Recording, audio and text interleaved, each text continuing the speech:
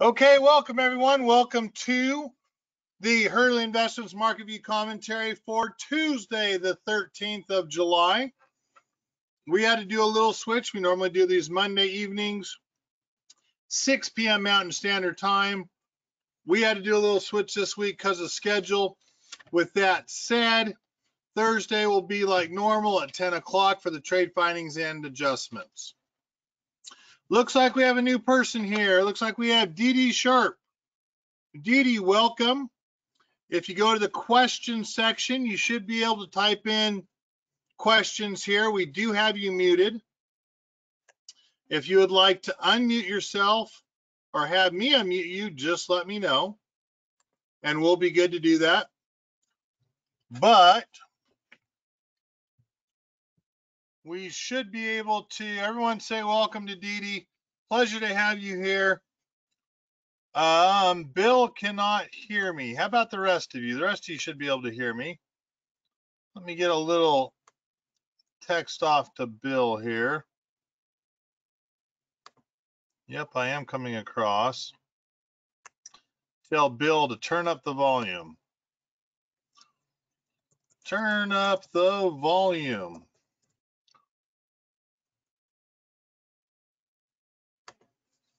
All right, here we go. Tonight I'm going to go over how I make some of my decisions using pivot points and the Williams percent R. Basically, I am shocked how people are not using basic in any education you take, level 1 type knowledge. It just, I don't understand it. I don't understand it. It shocks me that people get level 1 knowledge. It's like, oh, I already know all that. And then they don't use it. And I sit there and I scratch my head and I figure, what are you doing? How could you not be using this type of information when you're doing what you're doing? So let's take a quick look at pivot points. Plain and simple, and I'm just going to highlight a couple things here. For me, a pivot point is a series of support and resistance levels, right? That's all they are for me. So as I'm looking at pivot points, I'm looking at very short-term levels of support and resistance. Let me pull up a chart so we can be able to see this. I'm going to erase that.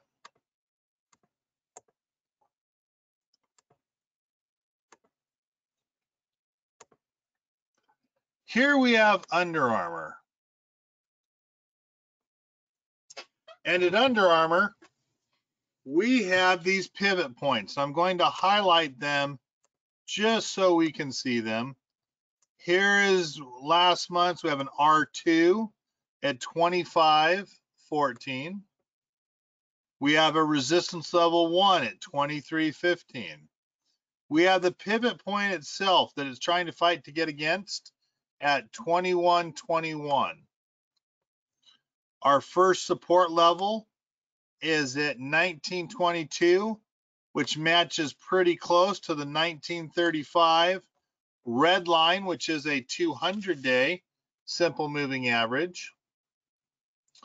And then we have our last level down here at 17.28, a second support level. To kind of make it as simple as can be, an R1 resistance level is like a half a, let's see, it is 1 standard deviation almost, and an R2 is like 1.5 standard deviations. So that is the thought process behind pivot points. We make some of our decisions based on the simple lines and those dollar figures. If you remember, we put on some protection last time at 23.50 as we hit that pivot point. We took it off down here at this pivot point. And then we missed the pivot point at the 50-day moving average right here. We missed that as it was in no man's land. But our pivot points are shorter term, 30-day understanding of where stock prices can go. And they're really just short-term support or resistance levels. I'm going to let you guys read through this, but there is a limitation. Pivot points are based on a simple calculation, and while they work for some traders, others may not find them useful. There is no assurance the price will stop at, reverse at, or even reach the levels created on the chart. Other times the price will move back and forth to a level. As with all indicators, they should be used as a part of a complete trading plan. So we use these levels partially because they match Fibonacci's to a certain degree, but more so because I like the one standard deviation level. Now, most of us, if I can go back to our chart here, most of us are going to use the basic RSI with the median line. The 50 line is your bullish or bearish level. Right now, Under Armour would be considered bearish, and it has been bearish since May. We also have at that same time a crossover on the MACD, the moving average convergence divergence. It almost lines up exactly. And then if we had the 5 and the 20-day simple moving averages, the 5 and the 20 exponential moving averages, the 9 and the 20 simple moving averages, the 15 and the 30, whichever moving average you choose to use, we'd most likely see crossovers almost lining up. And technically, Under Armour has been bearish since May. One reason why we first had a $24.50 long put in place. Now, Kevin, you're using a 50-day and a 200-day, which I am. I'm not looking at day trading. I'm a longer term investor. I'm looking for stocks to move over a period of time. I'm looking for returns that are going to match, I don't know, significant returns, right? 100% returns. We're trying to double portfolios, as I've told all of you time and time again. We're trying to double portfolios every 4.5 to 5.5 years. A couple of years ago, some of you had doubled your portfolio in about 3.5, and there are a couple of you that have doubled a portfolio in 2. With that said, the main goal is longer term. You'll notice I use a Williams percent R. For me, a Williams percent R is a medium stochastic. And let me go to where I've got information on Williams percent R for you so that we can be on the same page. A Williams percent R is nothing more than, for me, a medium stochastic over a 14-day period. Key takeaways: it moves between 0 and 100. A reading of -20 is overbought, -80 is oversold. Overbought and oversold readings doesn't mean the price will reverse. It's supposed to mean that, though. Much like you would see Bollinger Bands, much like you would see it on an RSI. An overbought and oversold does mean that the price should reverse. It doesn't mean that it will. I use this because of Williams percent R, especially, got a little bit extra in here.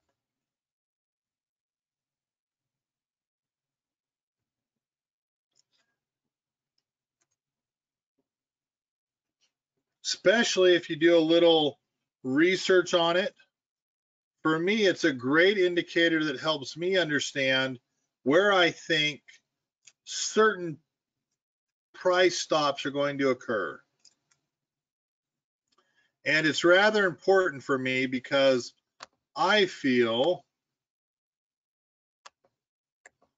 hold on.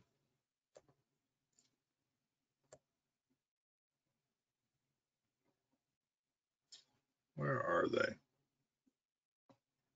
The difference between a Williams percent R and the fast stochastic oscillator.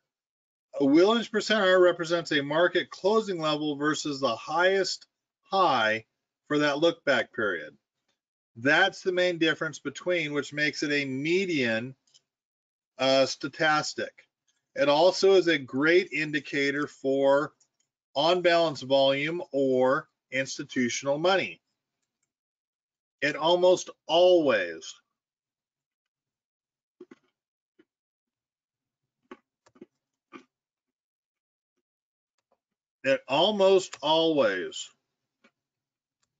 as you cross above the overbought,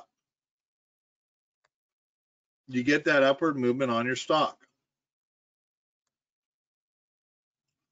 As it crosses, excuse me, the oversold. As it crosses the oversold, it's up. Big bounce here, big bounce here. We have some little bounces. It still moves up. Big bounce, big bounce. I like using the Williams percent R in conjunction with pivot points because, yes, you can say Under Armour bounced off of the 50-day right here. It was confirmed with the Williams percent R. The Williams percent R here is confirmed with a touch on a pivot point. Right here, confirmed with a touch on a pivot point. Right here, close, but it also matches the day here where we went above a pivot point. Crosses over, matches with another pivot point.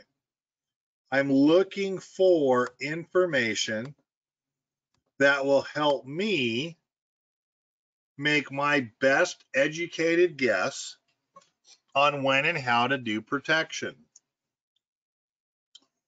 I also like the Williams percent R reverse.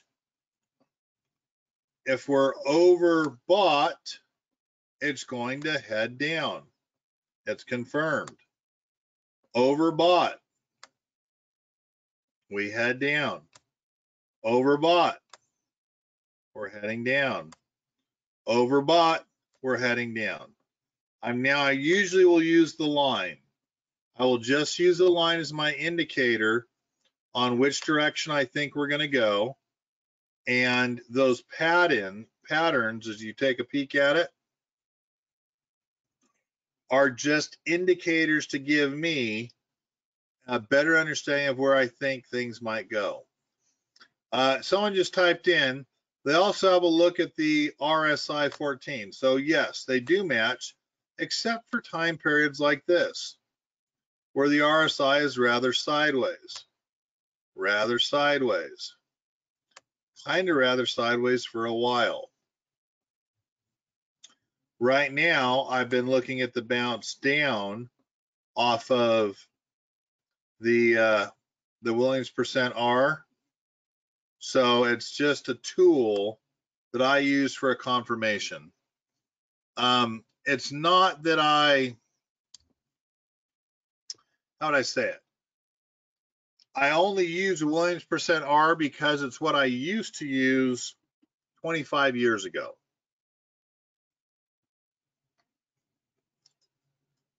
It's what I am looking for to validate where positions are going. And I like to validate those with pivot points shorter term. And then I use the longer term institutional 50-day and 200-day simple moving averages. A lot of people ask me, Kevin, do you use the 100-day simple moving average? I do not.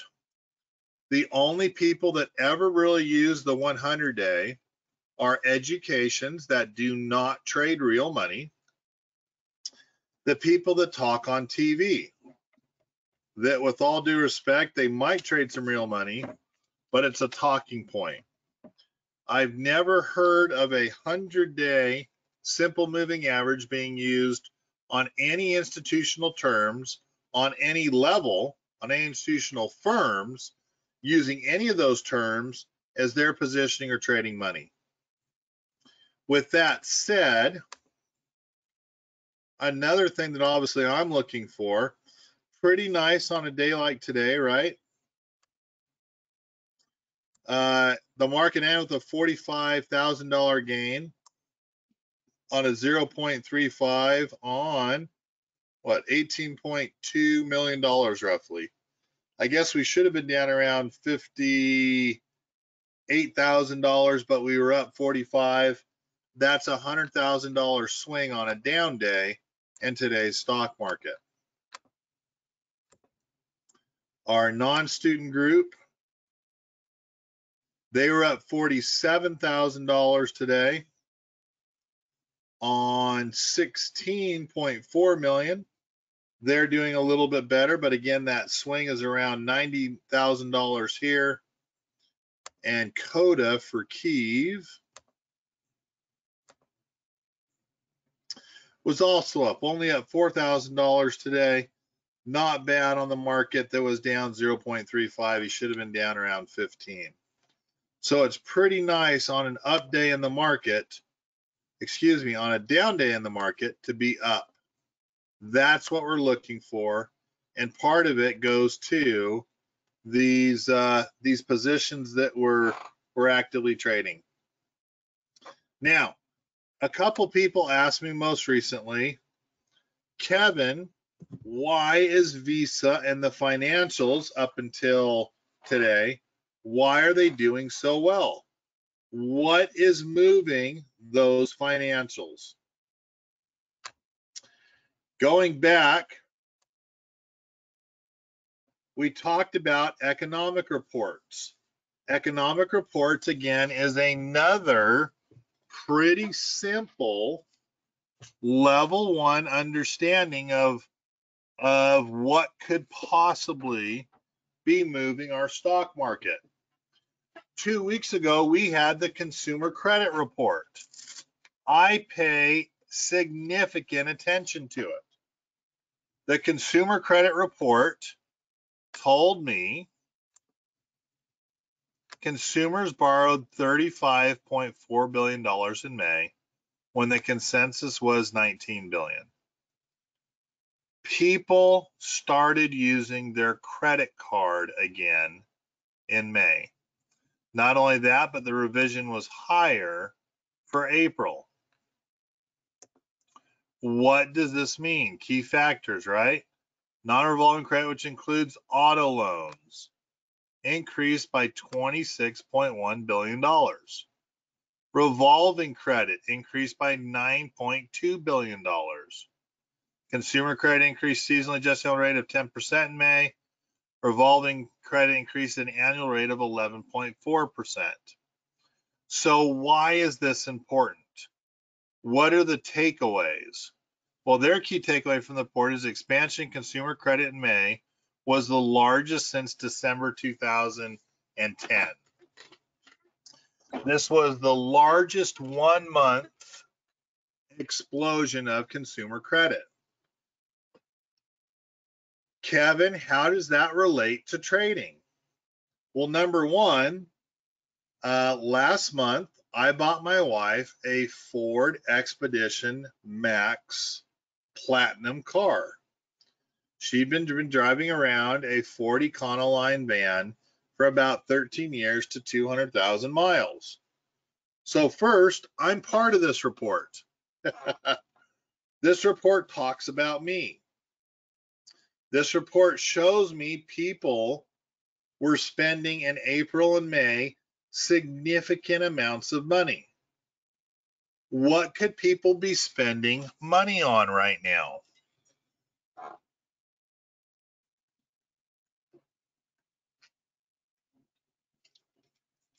Or maybe think of it this way. If you were trapped inside for a year and a half, what would you go out and spend your money on?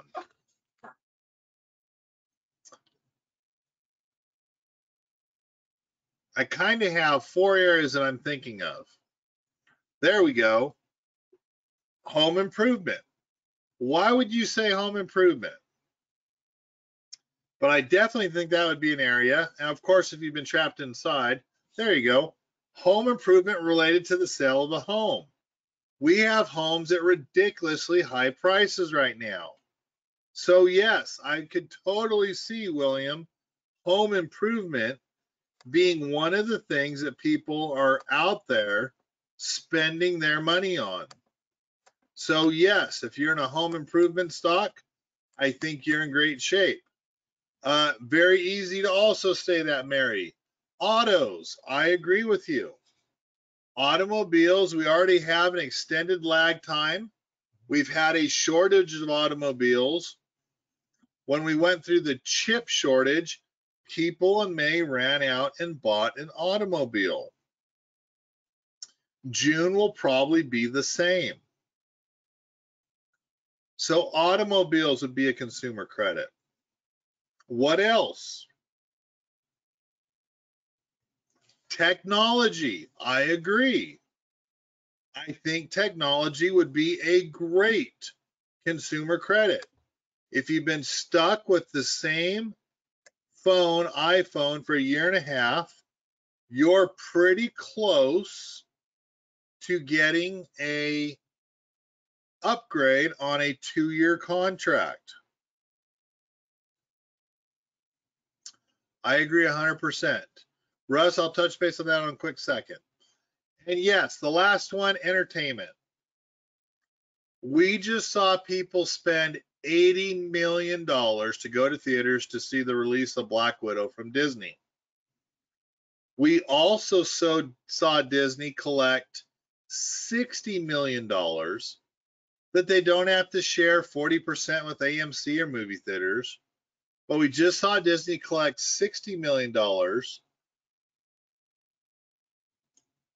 for people who bought the movie on Disney Plus. The opening, even though we're in a pandemic and people are not quite going back out to theaters, Disney captured literally 75% of what they captured in the theaters. They captured 75% with their online Disney Plus. That means out of that $60,000, they don't have to pay 40% or more off to the theater chain. No theater chain has access to that. No ACM, no Cinemark can say, hey, we want 40% of the take to show your movie theater. They just took $60 million and made more than the $48 million they probably made on the $80 million worth of people that purchased the viewing of the show in the movie theaters. That is why we are in the positions we are in. We are waiting for things to take off. Someone made the comment, Kevin, it sounds like you're just waiting for some things to come back. And my answer to that individual is, that's exactly what I'm doing. I am waiting for Disney to get back up to 205.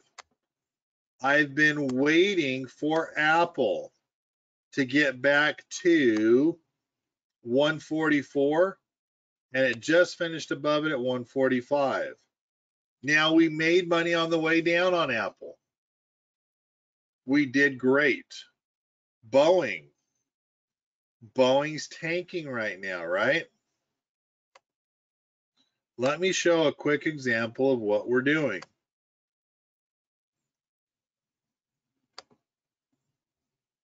Boeing shares lost $10.09.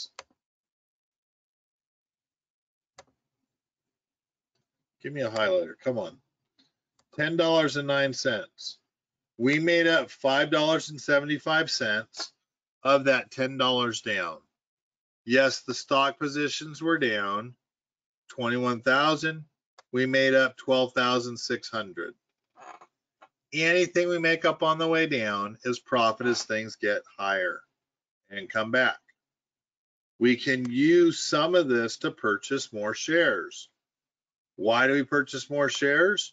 When things fall down, if we can get 20% more shares here, you have a 20% higher return when the stock price goes back up.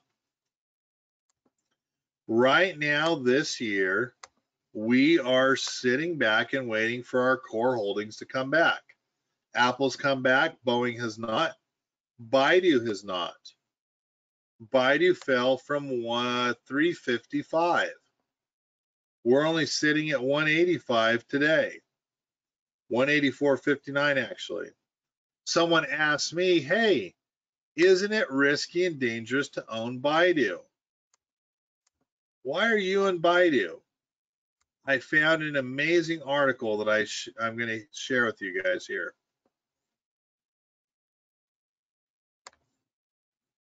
If I can just clean it up. China is cracking down on stocks that trade on U.S. exchanges. Here's what it means if you hold them. We had this discussion last week. Kevin, why is China doing this? Why are they making sure that they're using GAAP accounting principles? Why are they protecting their intellectual rights?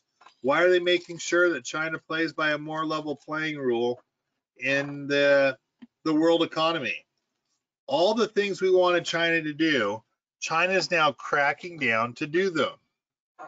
We have an interesting opportunity here with Baidu. Baidu is one of the 8 Chinese government-owned companies. They are one that the government in China wants to see them make a killing. With that said, they're also starting to follow by the rules and GAAP principles that we wanted other countries to enforce upon them. There are at least 248 Chinese companies listed on 3 major exchanges with a market capitalization of 2.1 trillion. There are 8 national level Chinese owned enterprises listed in the US. When you hear a state owned, the government owns them. The government has employees or their leadership that currently has significant amounts of money in those positions. Make sure you read through this article. Make sure you start to understand that in all reality, the current stocks are fine. Future IPOs like Diddy are going to get hammered. I truly have to admit, I loved seeing Kramer on CNBC eat some crow because he recommended Diddy. It was not a smart move to do. Do make sure you read this article. It's going to give you a great understanding of what the risk is and what's happening with China and the IPOs. All right, let's keep going here. The market pulse. Last week, the S&P climbed almost 0.5%. We got it all on the Friday session. we keep seeing these weekly highs. Well, the S&P wasn't even up 0.5%. So it's interesting, as I talked to someone golfing here recently, and as I talked to someone over the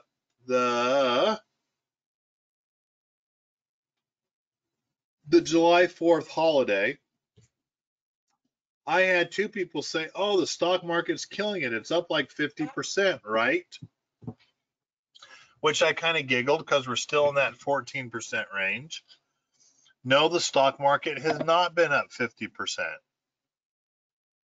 But people, because of the media, keep thinking that the stock market will endlessly go up. It can't do that. We will have to have a pullback. We will have to have a correction. It will get a little ugly as we again are stimulating ourselves out of a market correction. Alcoa reports this week was officially the start of earnings season. This week will also be the banks.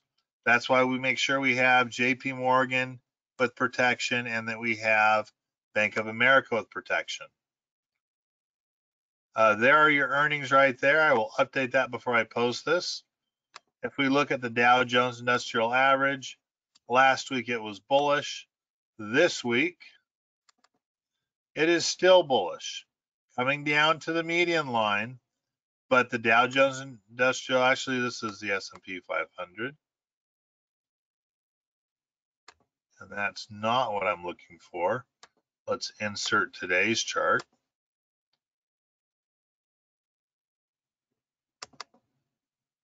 There we go.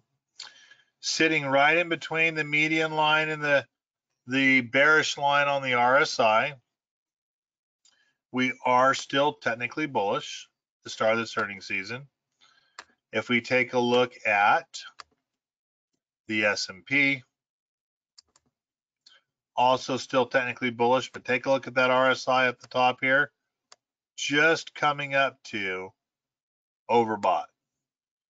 That coincides with overbought and Williams percent R. We also are hitting the R2 resistance line. We're more than one standard deviation above the S&P 500. We typically will see a pullback. And last but not least, we have the NASDAQ. And yes, I think the NASDAQ is also bullish. And the NASDAQ is overbought. So I get this question all the time. Kevin, indexes were not meant to be overbought. How long do you think we will be overbought in this position? And I'm just going to politely say earnings can extend an overbought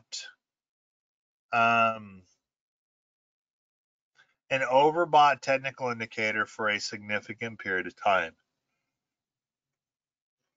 So if you're going to ask me where the markets are going to go, this is a bank earnings week. Goldman Sachs did amazing. We saw Bank of America tomorrow, but we'll see JP Morgan did very good.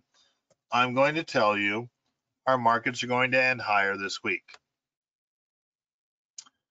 I still think we'll only have a 3% up July. Earnings this week were JP Morgan, Goldman Sachs, Pepsi, and Fastener, or Fast for today. Tomorrow, Citigroup, BlackRock, Delta Airlines, Wells Fargo, Bank of America. Thursday has Schwab, Morgan Stanley, U.S. Bank Corp, United Healthcare, and Alcoa. Friday, First Horizon National. Really, retail sales on Friday will be the big indicator for this week. Thursday, we'll probably have a mixed bag with Empire Manufacturing, Philly Fed, capacity utilization, industrial production. All those will kind of cancel each other out. I saw nothing internationally that worries me. How am I looking to trade? Basically, we have added protection for earnings. That's it. I have a couple interesting articles here. Disney attracts a bullish view from Morgan Stanley on long-term streaming parks potential. So that's long-term streaming video and the park's potential opening. Bank stocks dropping as JP Morgan, Goldman Sachs earnings beat estimates. Do read some of the key points here. Tencent's own deal cleared by top Chinese regulator. Just an interesting anti-monopoly regulation that went on over in China. Why has Baidu hit its bump? It's a technical bump. Plus, for the news, Tencent is 39% owned by Baidu. IQ is 30%. Alibaba is 30%. I want to say Diddy's even 30%. They own everything. That's why that is the only stock that we're going to be in for China. Disney gains 1% as JP Morgan calls it its top pick, seeing recovery in theaters and parks. Disney's successful superhero streaming experiment raises surprisingly new possibilities. So do read through this. It really goes through their other movies that they have coming on, as well as some that they've let go. Some that they've already announced, so you can see where they might move to streaming at the same time they open up these movies in a movie theater. So please pay attention. I find it very interesting to understand where China could go. All right, guys, what questions do you have? If I can answer any. And Russ made the comment that materials are rather expensive right now. That is correct, which only increases profit margin for some of these home improvement stores that have inventory on hand. Also, I've noticed a lot of people are willing to pay that extra because they can get that extra in their house prices right now. House pricing is just taking off.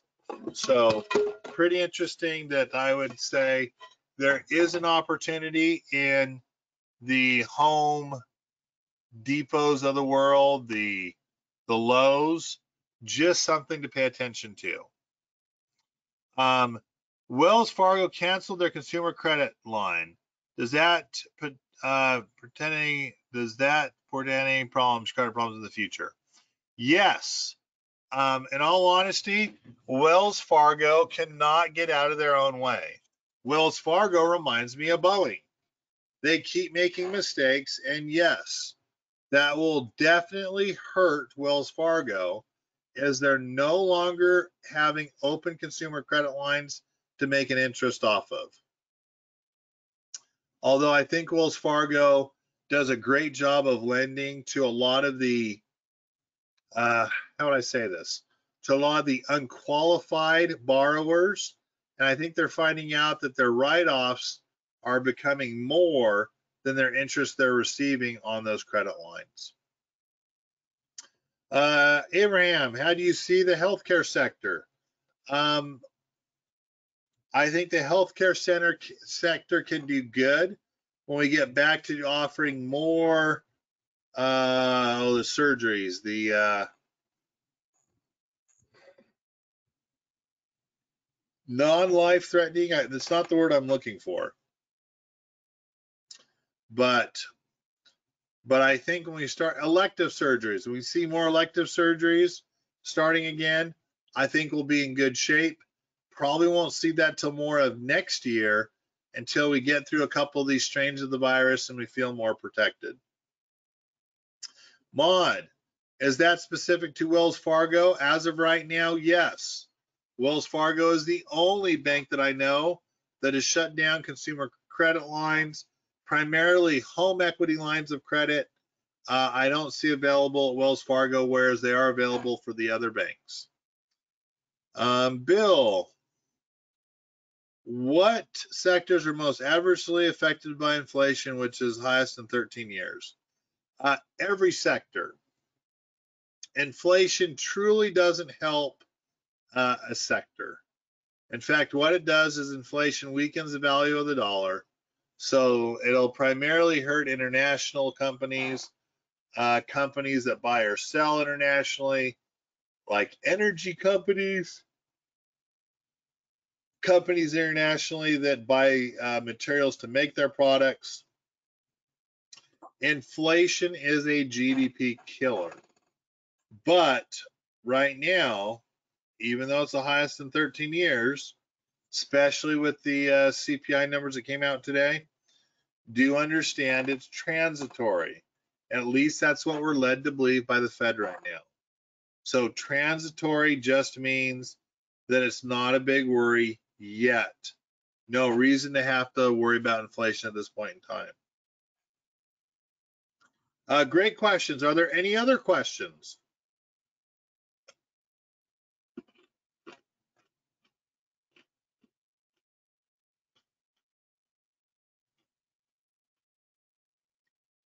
If there are not,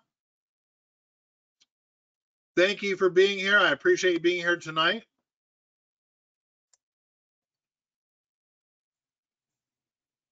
Pretty good to see a day.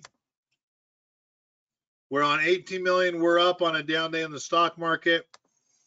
And we were up all the way across the board. 46 there. Non-student accounts did good. And Key was up too. Pretty nice to see all the way across the board on a down day as we protected for earnings that are coming up. Diddy, I don't know if you know why we protect for earnings, but 2 weeks before an earnings event and 4 weeks after, that 6-week period of time, it's actually like 88%. I've been saying 83. 88% of the time, stocks in that time period can lose 20% or more of their value. And it's just due to them not meeting the earnings expectations that are placed on them from analysts.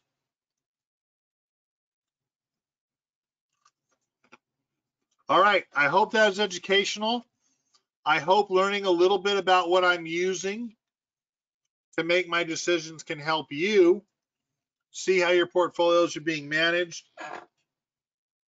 Guys, have a wonderful evening. Pleasure being with you. I will look forward to seeing you Thursday morning at 10 o'clock for a trade findings and adjustments. Have a good night, and I will make sure I definitely will see you next Monday for the Monday commentary. It'll be coming live to you from Gilbert, Arizona. Good night, everyone. Have a good evening. Bye-bye.